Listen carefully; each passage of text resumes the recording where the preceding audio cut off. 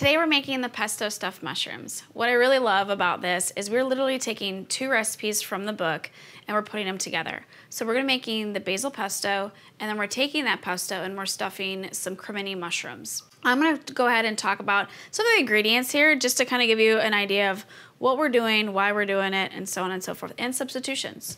So I have here is some cremini mushrooms. I like these just because they're typically a little bit bigger, and I typically just like the flavor better. You can also use button mushrooms as well. Or we can simply put these in large portobello mushrooms and we can stuff those, and we can talk about that a little bit later.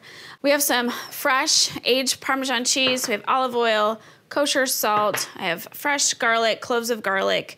We have 2 cups of fresh basil, and the fresh basil part is really important. Dry will not suffice.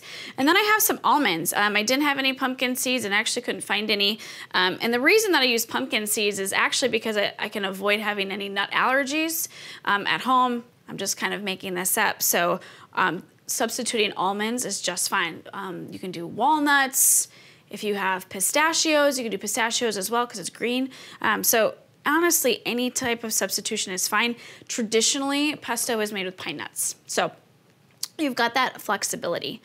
And then on the side, I've got some butter, some parsley we're gonna chop a little bit later, and then I have some panko breadcrumbs that we're gonna be mixing and topping the pesto stuffed mushrooms with that. So without further ado, I'm going to point out we've got a food processor here. This is going to be the easiest way to accomplish your pesto to get it really nice and fine. So I'm literally just going to throw in my ingredients. Okay, I've got my Parmesan cheese, I got my fresh garlic. If you don't have any fresh lime juice, that's okay. If you have anything acidic, even like maybe a little bit of white wine, you can do that if you don't have it at all. It's not truly gonna make or break your pesto. I'm gonna put in our salt and our basil leaves. From here, we're just gonna pulse it. Because this is a big food processor, sometimes it's gonna take a little bit of like starting and stopping to kind of move the product around. If you have a smaller food processor for this size of recipe, it should be fine. But I'm gonna use the pulse button.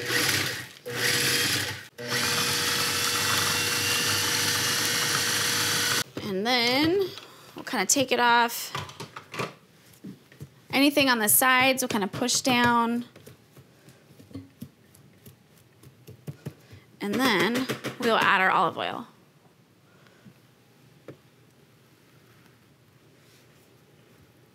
And you might be wondering, could I use a different oil? You certainly can, but I will say that having a good quality olive oil in this particular instance is helpful because a good quality olive oil has a lot more flavor.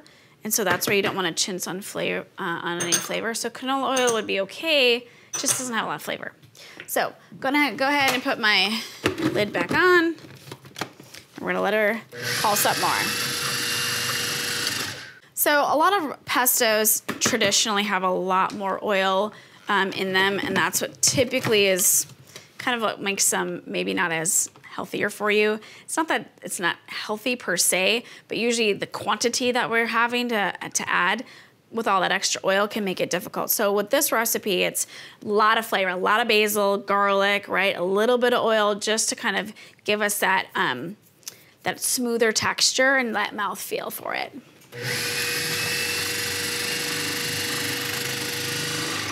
Okay, this looks nice and well blended. And you can kind of see you've got kind of a nice pesto texture there. So from there, I'm gonna leave this in here. I'm gonna go ahead and just start kind of cleaning our cremini mushrooms. Now I have a personal preference. I do not like to really clean my mushrooms, especially for something like this because it's gonna get too damp. So I wanna make sure that they're as dry as possible. Certainly you can take a paper towel, brush them, if you have like a mushroom brush, or if you have like any type of, even if it's like a toothbrush that's meant for your mushroom cleaning, you could do that as well. And don't ever feel like you need to throw these stems away. So if you're someone who's kind of a minimalist, you could actually take the mushrooms, put them in your pesto, pulse this up, and then put that in with your stuffing. So That way there's really very, very minimal waste. So from there, what I'm going to do is I'm actually just going to take our bowl off here, and I'm going to go ahead and start stuffing our mushrooms. Now, something to kind of keep in mind, depending on the size of the mushrooms will kind of depend on how far your pesto is going to go, right? So kind of keep that in mind when you're looking at how much to prep or to multiply the recipe. These work really great as appetizers. They also are really great if you're just trying to have something that's maybe a little bit more flavorful vegetable with the rest of your meal. And it should have just a punch of flavor. Just kind of setting that in. And sometimes people ask, well, should I season the mushroom itself? I mean, you certainly could, but I wouldn't go too crazy, again, because this pesto is going to have so much flavor to it. Now, some other fun kind of creative ideas with pesto. So you're like, okay, Jen, I'm not going to necessarily go through all of the work to make this pesto just for these mushrooms. Absolutely. So a couple fun things that you can do is, we had this for lunch yesterday, we did a pesto pasta dish. You can also do like a pesto rubbed chicken breast, pork, shrimp, you name it, doesn't matter. You can also make a pesto cream sauce. And so you could literally use like chicken stock, your pesto, and just a touch of cream. So it has that creamy look and that little bit of that mouthfeel, but doesn't have so many calories. So you can do that as well. So there's a lot of versatility into this recipe in particular. Okay, so now what we're gonna do is we're gonna make our panko crust. And really the whole point of the panko crust is really to give us that crunch. So I've got my panko breadcrumbs. I have some melted butter. Yes, I know, I said butter.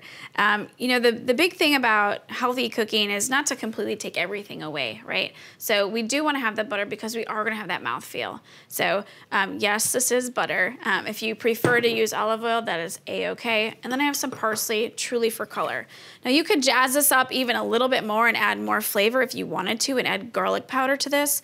But I think you're gonna have so much garlic in your pesto, I really don't think that it needs it. Otherwise, you could add just a little bit of salt and pepper. But again, I think you've got such a blast of flavor in your pesto. I really don't think it's gonna to need it.